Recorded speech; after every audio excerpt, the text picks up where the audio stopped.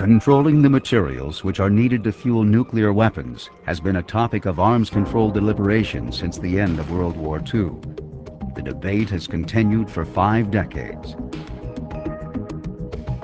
The breakup of the Soviet Union in the early 1990s has opened up new opportunities to reverse the nuclear arms race and has led to a renewed emphasis on limiting the spread of nuclear weapons. In his 1992 Non-Proliferation Initiative, President Bush stated that the United States would no longer produce plutonium or highly enriched uranium for nuclear explosive purposes, and called for countries in regions of tension, such as the Middle East and South Asia, to take similar action. And in 1993, President Clinton further focused U.S. non-proliferation policy. We will pursue new steps to control the materials for nuclear weapons. Growing global stockpiles of plutonium and highly enriched uranium are raising the danger of nuclear terrorism for all nations. We will press for an international agreement that would ban production of these materials for weapons forever.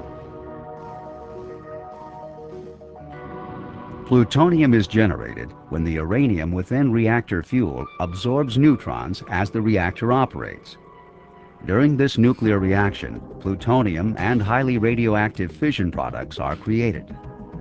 The amount of plutonium generated in the fuel depends on the reactor power level and how long the reactor operates. Plutonium is recovered by chemically separating it from the remaining uranium and the fission products at reprocessing plants. One site of past U.S. weapons material production is the 1,450 square kilometer Hanford site, located in southeastern Washington state. It was known as the Hanford Engineer Works during World War II. Hanford's first reactor, B, was the world's first full-scale nuclear facility. It was built for the Army Corps of Engineers and the DuPont Corporation in just 11 months between October 1943 and September 1944, and is now listed on the National Register of Historic Places. B reactor, in conjunction with the world's first chemical reprocessing facility known as T plant, produced the plutonium used in the first atomic bomb, tested in the desert of New Mexico in July of 1945.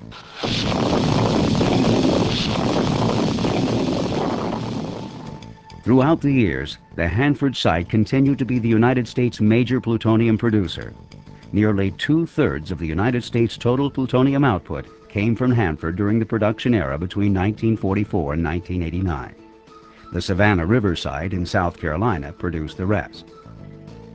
Following World War II, U.S.-Soviet nuclear arms competition began, and for the next 2 decades this race dramatically increased. In order to meet the nation's demand for nuclear weapons material, 8 additional reactors were built on the Hanford site. The first 7 reactors were similar to B reactor in most features. D, F, H, DR, C, K East,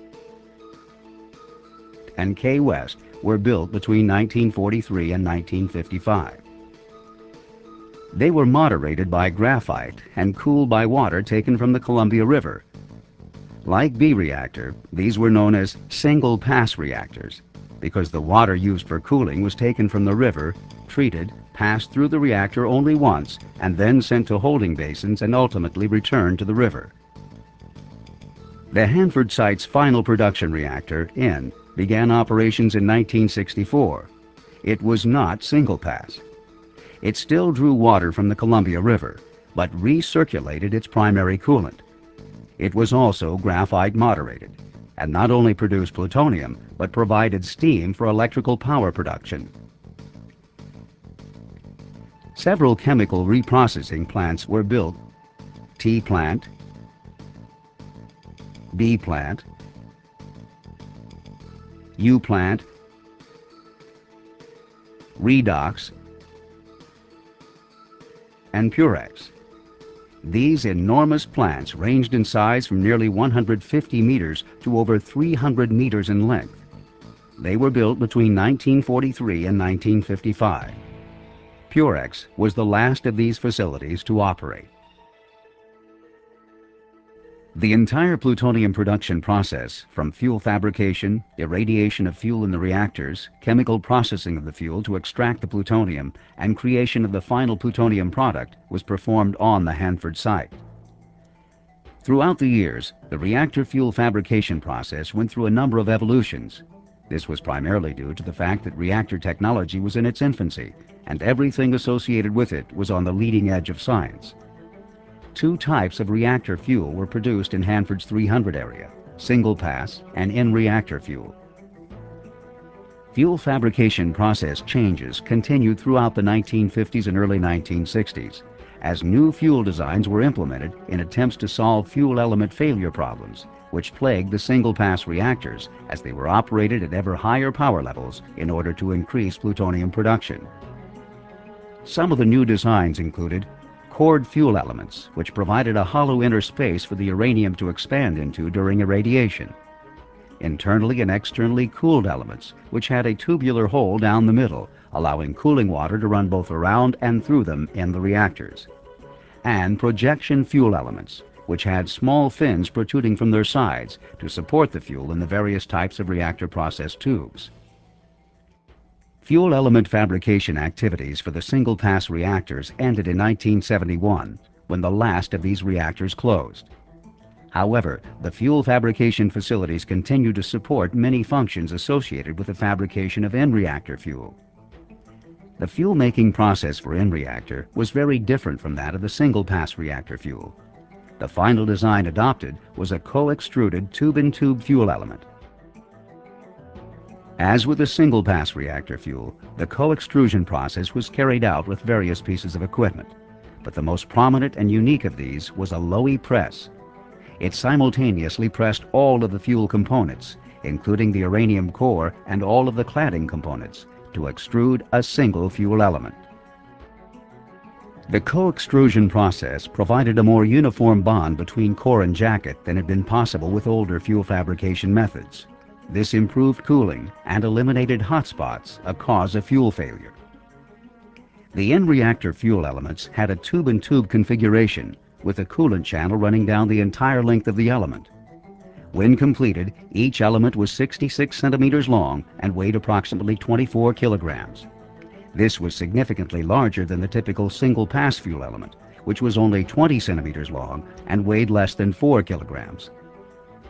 The co-extrusion process was carried out continuously from 1960 until December 1986, reaching a peak of approximately 250 finished fuel elements per week in the mid-1980s. The Hanford reactors powered with this fuel were themselves engineering and scientific firsts. Reactors of the size and type constructed at Hanford required large amounts of water to cool the reactor fuel during operations. For single-pass reactors, raw water was pumped from the Columbia River and chemically treated prior to use in the reactors. Once in the reactors, the water was passed directly through long process channels in the reactor core, where the reactor fuel sustained the nuclear chain reaction. From there, the water flowed out the back of the reactors and was held for a few hours in retention basins to allow short-term radioactive impurities to decay, and then it was returned to the Columbia River. The core of these reactors was a series of interlocking graphite blocks. The graphite served as the moderator, slowing the neutrons from the fissioning uranium fuel in order to sustain the nuclear chain reaction. Aluminum process channels penetrated the graphite stack from front to rear. Each process channel held 32 fuel elements. The graphite core with its thermal and concrete shields formed the reactor block, which measured approximately 12 meters per side. Each block was enclosed in a welded steel box that functioned to confine a gas atmosphere composed of helium, selected because it would not react with the graphite and because of its heat removal capacity. Horizontal channels for control rods entered from the left side of the reactor, and vertical channels for safety rods entered from the top. The control rods were used to control and maintain reactor power. The safety rods were used to shut down the reactor in the event of an emergency. There were major differences between in-reactor and the older Hanford single-pass reactors. In-reactor recirculated its primary coolant and therefore released substantially less radioactive effluent to the environment.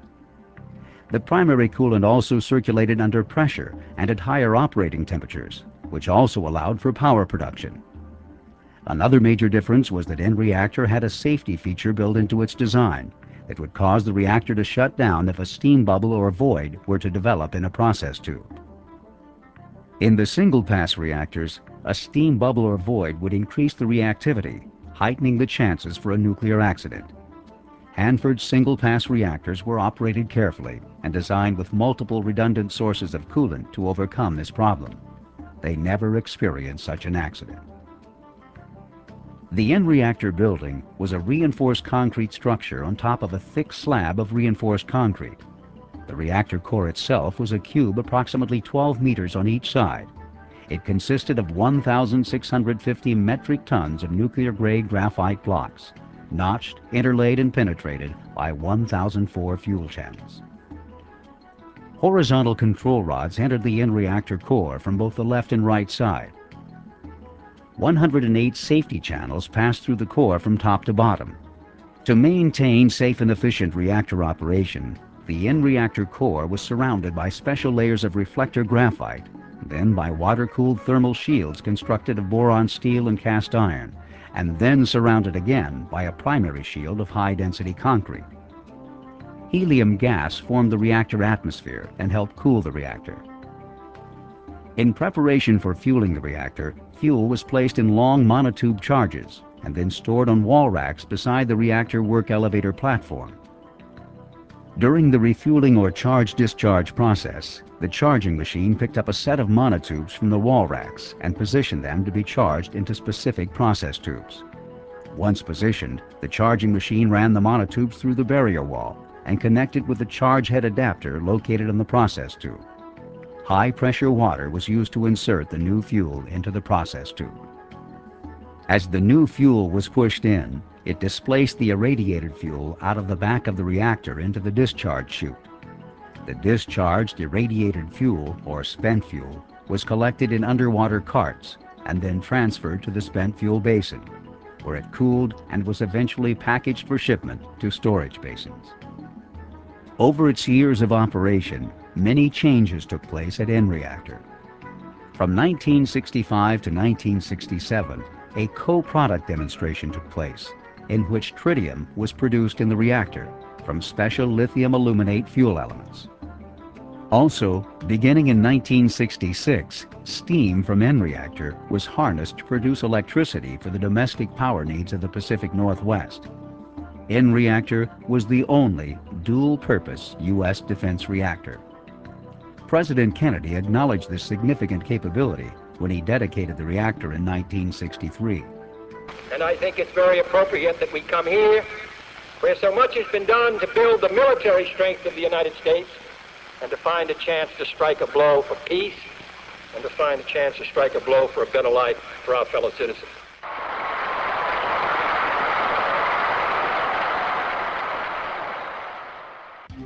In January 1964, President Lyndon Johnson announced that due to a decreased need for special nuclear material, Hanford's single-pass reactors would be shut down in phase sequence beginning in December 1964.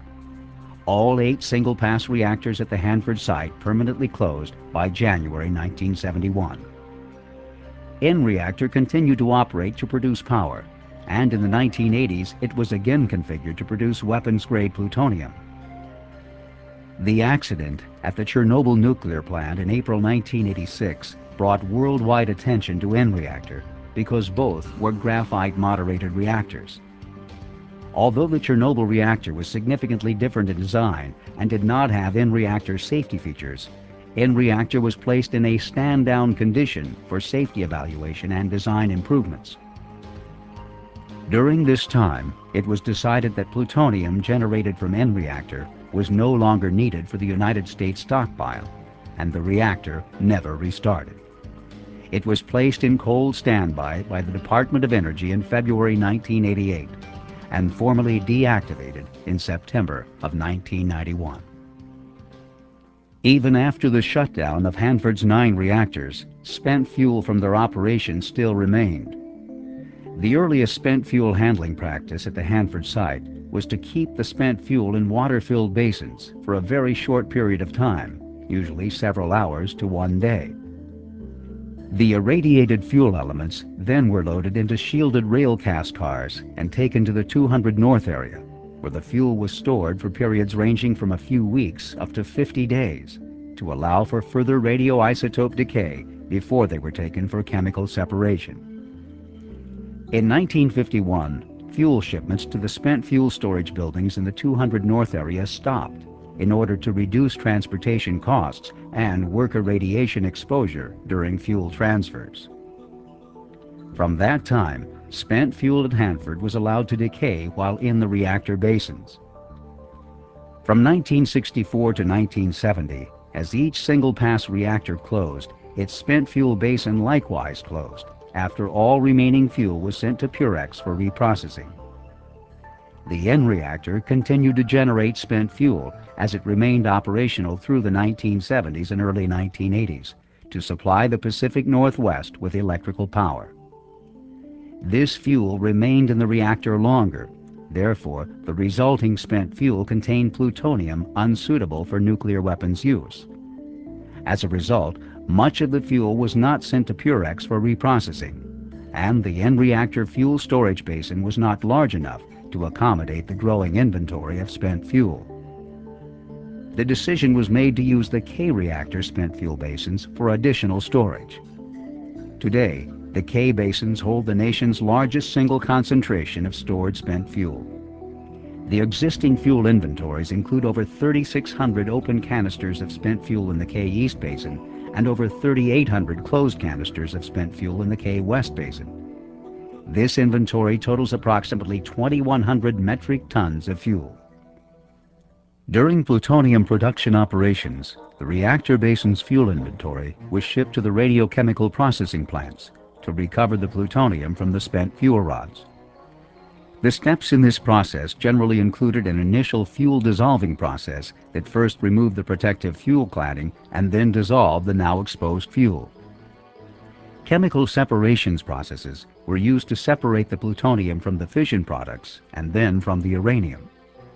The plutonium was then recovered as a nitrate solution, which was converted to plutonium metal and used for weapons manufacturing. The earliest of these operations at the Hanford Engineer Works, using irradiated uranium or hot feed, began on December 26, 1944 at T Plant, the world's first full-size radiochemical processing plant. As with reactor technology, large-scale radiochemical processing operations were on the leading edge of science. Evolutionary changes in reprocessing technology resulted as new discoveries were made. These changes resulted in the sequential development of B and U plants, followed by redox and the Purex plant. B and U plants were built to provide additional reprocessing capacity. U plant never handled spent fuel, but served as a training facility and was later used to recover uranium from the waste generated by the other reprocessing plants. Each radiochemical processing facility was separated into two main portions, galleries and a canyon. The buildings were designed so that the control panel boards and chemical and service distribution were located in three galleries, one above the other along the front side of the building. The first gallery, at the basement level, was used principally for electrical distribution and control cabinets. The first floor gallery consisted of a piping loft containing steam, water, air, and chemical headers, as well as piping connections between the panel boards and weigh tanks on the second floor and through-wall cell piping. The second floor gallery was the control center for the cell equipment and was known as the operating gallery. The interior portion of the building below ground level, known as the canyon, contained a series of individual concrete cells having removable concrete cell block covers. The cell covers were constructed with overlapping stepwise edges to contain the radiation within the cells. As the Cold War and nuclear arms race continued, even higher production rates and more efficient spent fuel reprocessing operations were needed. Design for the Hanford site's reduction oxidation, or redox plant, began in 1947, with actual construction beginning in late 1949. The facility commenced operations with hot feed in January 1952.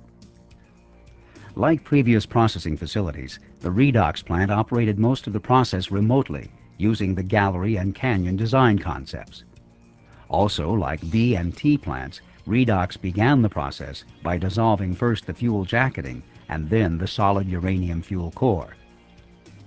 Redox was unique in that it was the first radiochemical processing facility in the world to operate with a continuous or non-batch solvent extraction process. Early in 1950, national defense estimates showed that even with the increased production output from redox, there was still a gap between the capacity to produce plutonium and U.S. stockpile requirements. So in 1951, the development of a new separations process and plant was initiated, and design for the new separations processing facility began in July 1952. Construction began on the plutonium-uranium extraction facility, or Purex plant, in April 1953, and was essentially completed by April 1955. The design of Purex equipment and systems incorporated several unique new features. Among these, the most important to overall operations were the use of pulse columns rather than packed columns or mixer settlers to achieve actual chemical separation, and the development of liquid-liquid solid type centrifuges. Other unique design features in the Purex plant included an irradiated fuel element storage basin, the first of its kind located within a separations facility. Also, a railroad tunnel designed to permit unloading of contaminated cast cars without compromising the ventilation system, and a soft wall at the east end of the building that consisted of concrete blocks and grout that could be removed for the installation of an additional crane or to enlarge the building at a future date. The plutonium nitrate solution produced by these Hanford reprocessing plants was originally shipped to Los Alamos, New Mexico, to be converted to metallic plutonium. However, since World War II, this process was seen as undesirable because of safety and security concerns. As a result, a process that would convert plutonium nitrate product to metallic plutonium at the Hanford site was needed. The plutonium finishing plant, or PFP, was placed in operation in 1949. The basic plutonium finishing operation at PFP consisted of several standard steps. These included purification or wet chemistry, hydrofluorination or dry chemistry, reduction, casting, machining, coating, and final inspection. Even as the first full plutonium finishing line was starting up in the PFP building, design was underway for another line that would operate remotely in a mechanized manner, thus providing an extra airspace and contamination barrier between operators and the plutonium in the glove boxes. Known as the Remote Mechanical A-Line because it was the first of its kind at Hanford, the new process was completed and commenced hot operations at PFP in 1952. At PFP, many projects were undertaken in an effort to accommodate the increased reactor throughput and the vast production increases generated when the Purex plant came online. In September 1956, Purex demonstrated a sustained spent fuel processing rate of 16 metric tons per day and an online efficiency of 99%. Beginning in 1963, the Purex plant was modified to allow for the processing of in-reactor fuel.